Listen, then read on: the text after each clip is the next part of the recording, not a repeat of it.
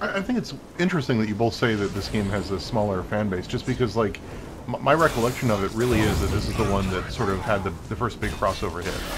Like, this is the one absolutely. that, like, really made Elder Scrolls a household name. Yeah, it's just that Skyrim blew it out of the water, and nobody who's a fan of Skyrim has supplanted it so completely at this point in the popular cult. I think this is just generally a thing where the factors of like video gaming becoming popular around the Xbox era, and then like ultimately the early 360 era, like it lacks the diehard fandoms of earlier like PC and retro console gaming, and a contemporary like viewpoint and perspective that games that have been like that are constantly being remastered and kind of reserved up have to modern generations, where like there's this pit of nostalgia from like 2002 or 3 to like I don't know, maybe 2009 2008ish, where it's just games that kind of got memory hold because even though they were objectively more popular than their predecessors, they didn't have the kind of popularity that stuck around from after the obsolescence of the console.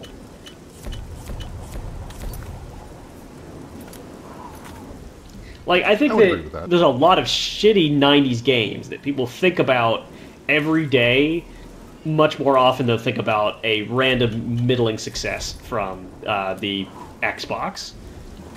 Or from, like, the early wave of the Xbox 360. I wouldn't say this was a middling success, though. I mean, this was still... Oh, sure. Big, it's just we don't think about it too much. Here's the other thing. I think that everybody who's really into this game and continued to kind of be active in gaming circles probably thought that Skyrim was good. Yeah. And at that point, you may as well just talk about Skyrim. Like, why talk about Oblivion when you also like Skyrim and everyone wants to talk about Skyrim?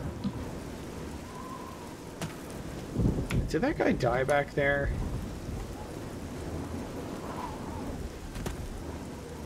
Like, I enjoy The Residence's Bad Day on the Midway, but if I'm talking to people about FMV games and they want to talk about Myst, I'm just going to talk about Myst. I'm not going to try to talk about Bad Day on the Midway to them.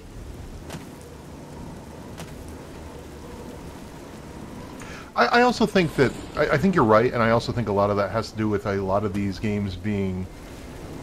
The mid to late 2000s was the era of both finding your feet in... not just finding your feet in 3D, but finding a way to sort of, like, franchise-ify things. Because I can think of lots of titles, lots of franchises that have entries from that time period that have largely been forgotten. Like how Resident Evil 4 just received sort of a glowing remake, and then whenever, hey, are you also going to remake Resident Evil 5 comes up, they're kind of like, no, don't worry about that. We're probably not going to do that. Yeah. I mean, there's obviously a lot to that. Yeah. Well, but or like Mortal Kombat 4. Nobody really likes to talk about Mortal Kombat 4 or 5. Like there's a lot of games. You know, Invisible War came out and was the first console release of a Deus Ex game, and everyone kind of forgot about it. In part because it sucked, but also in part because just like, you know, people loved Human Revolution. And that came out in 2011, I want to say, 2012, something like that. I like how we have an arrow in our neck. 2011 feels right.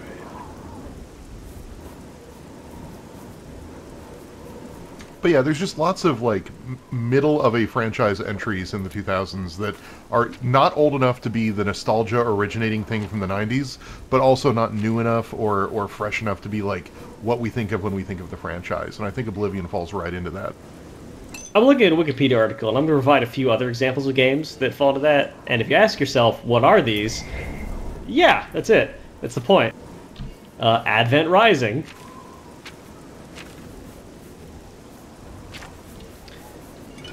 Barbarian.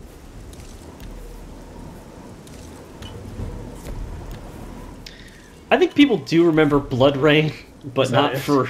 Oh, yeah, okay, yeah. Oh, no, I'm just going through. I'm just going through, and I'm looking for games that like I kind of recognize and that weren't like shovelware, but that there just really are not people out here shooting for it, right?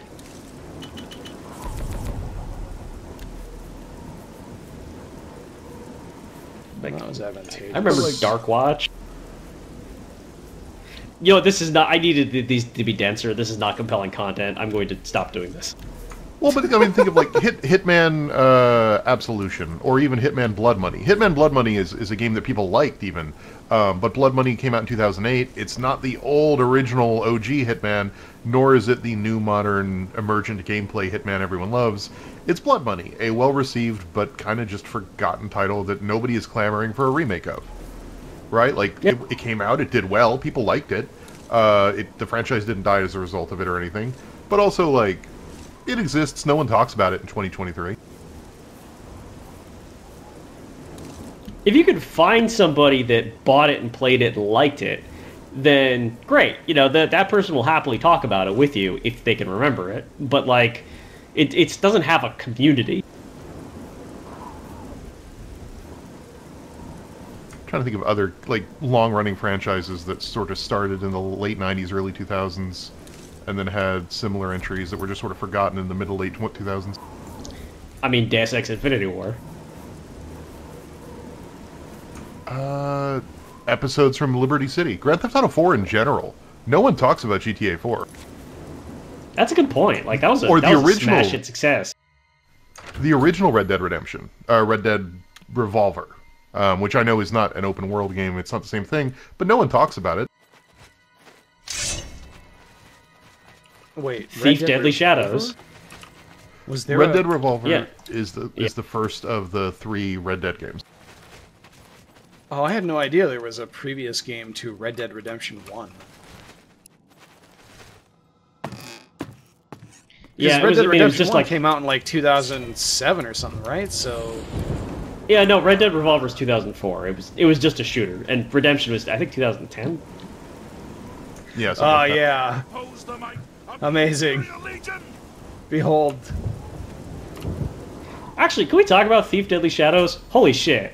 Talk about, like, a game that was just on the wrong side of every shift in, like, gaming. It's like, hey, we're gonna make this Thief game, and we're not gonna try to make it some random other bullshit like Thorfwood, but we are going to upgrade all of the graphics and technology in such a way that the core gameplay loop is radically unsatisfying. It kind of breaks my heart because there are bits in 3 that are really not bad. The story isn't terrible. Everyone remembers the cradle, right? Like, there are bits there that are really good, and then as a collective experience, as a holistic experience, it just does not work. It's like a pan and scan widescreen badly colorized VHS copy of Thief. But it's so lovingly done, and that's what breaks my heart. Is like, this is not Thief 4. Thief 4 is a train wreck of unimaginable incompetence and failure at every level. Right. Thief 3 is not that. Thief 3 has really good ideas. It's just a lot of really good ideas bumping up against a lot of really bad implementation.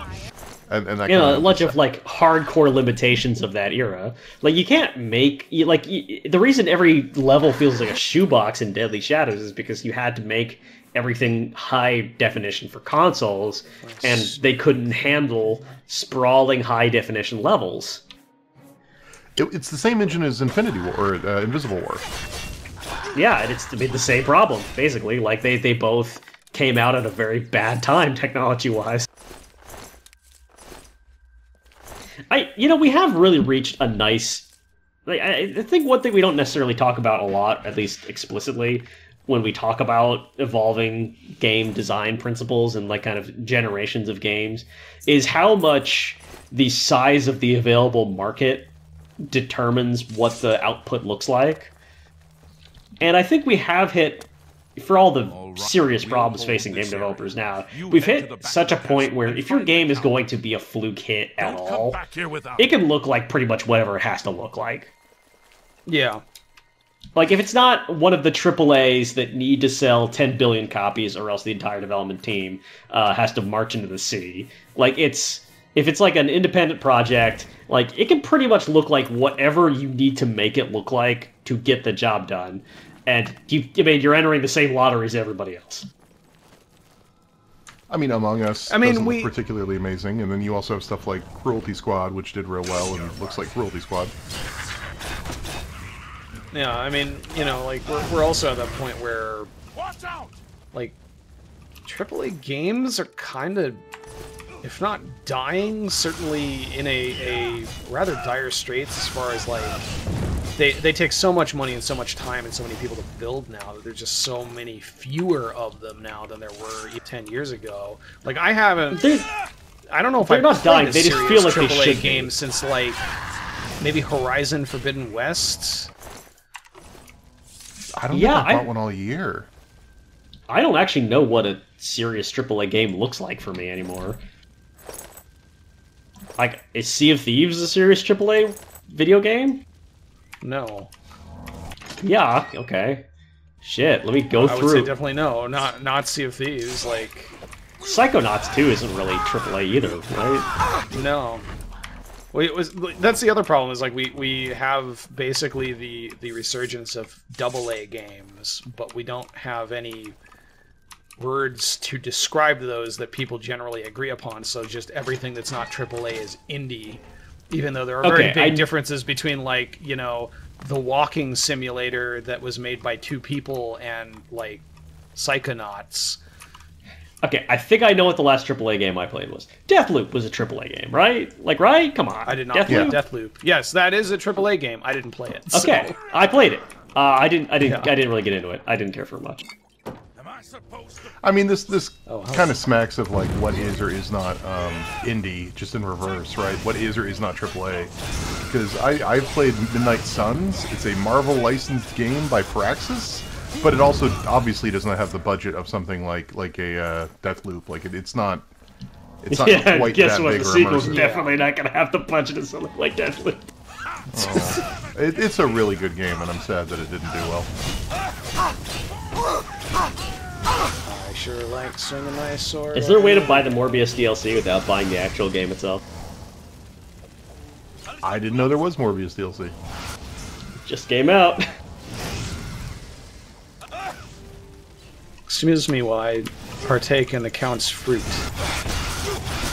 That is not a metaphor.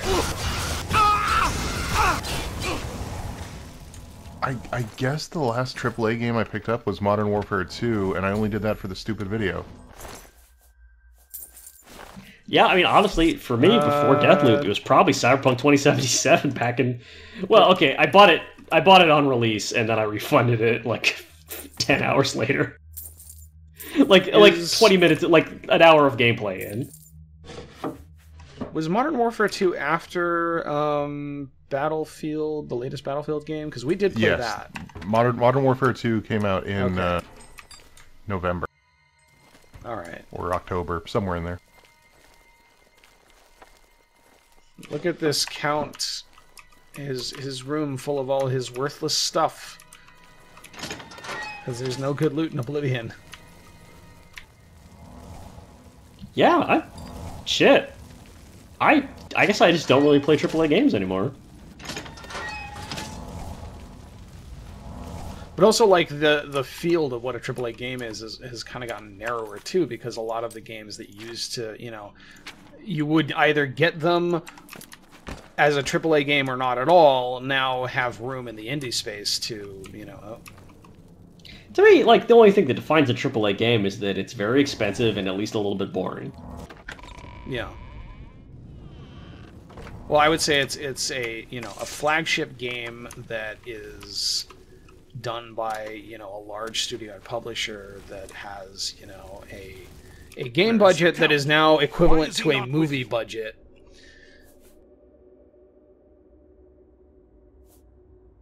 Lying face down in a pool of his own blood. Even in death. Look, what was the use of this Count, dude? This far, I'd put you down where you stand. We can have that fight if you the want. Count's ring? Do you have it? That was a rare example of at least getting to, like, have a personality in this game. I shall make sure it's protected for the time when a new Count is crowned. Here. I will say that line had big, like, guy LARPing as the bad guy energy. Like, He again, sure I mean that in a very literal sense. I mean that literally sounds like a dude Well- who doesn't have a lot of idea what a bad guy should sound like, who decided that he's going to be the bad guy this time. I forgot that he took his own Curious off and gave it to us. Okay, why is the conversation still going? What? Why are we in I know, dialogue? but he's pretty happy about it. Still. He's in a good mood about Take your this. time. Take your time. Take your time, Josh. You know, that's wholesome. Thank you. We all need to remember that every so often.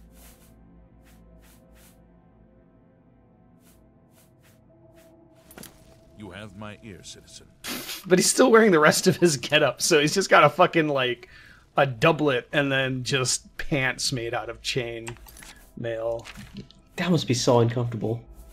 Like, Yeah. just wearing chainmail pants and gloves and not a chainmail shirt. How do you keep chainmail pants up? I imagine a belt wouldn't work. Well, like, usually you know, they're like yeah. the mail is separate from your pants, and you can actually see that like that is the case here. This guy is wearing Yep. pants, and then he's got Yeah. mail like fastened to it. So Plus, like, a belt will keep that up if that's what the belt's for. yeah, Unless you need something, let's continue on to Waynon Priory. The way. I like I that, got an that idea. Let's not go back to Wayne and Priory and just have Martin follow us to the rest of the game. Sean Bean's voice acting rides the line exactly between, like, utter disinterested boredom and, like, a sexy smolder, and, like, it just oscillates between those two emotions. He is, like, as far as appearances go, where'd he go?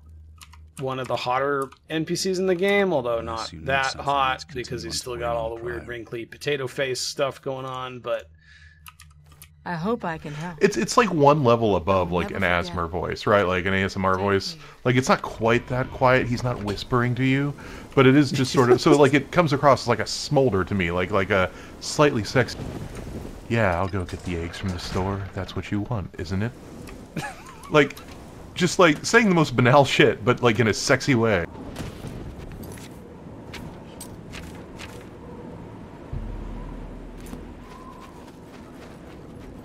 alright, first things first, let's go sell all of this worthless shit that we got. We're gonna get $5. I had some questions about, like, chainmail leggings. Because I remembered some weird shit I'd seen some one time. And when I went to an article to look it up, there was a very, like, dry rundown of historical armoring tips and pieces of advice for reenactors. And then a big banner ad depicting, like, a sexy armor for Skyrim. Like a mod, like a sexy armor mod. The vibe could not have been less appropriate.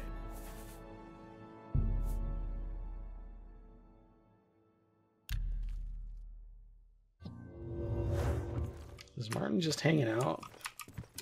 Hey, Martin! Yeah, there he is. I don't think that house has a guest bedroom either.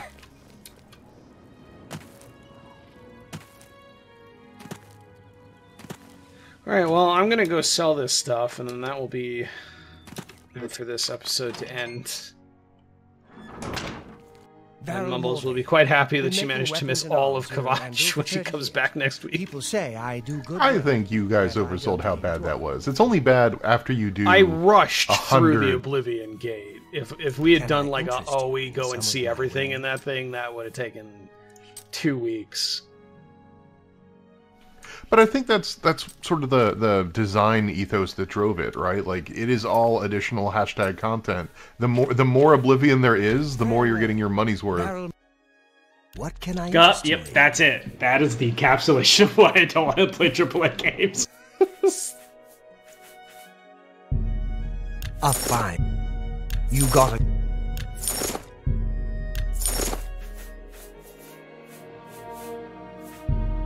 An excellent bargain. Come back. If I can't fix it.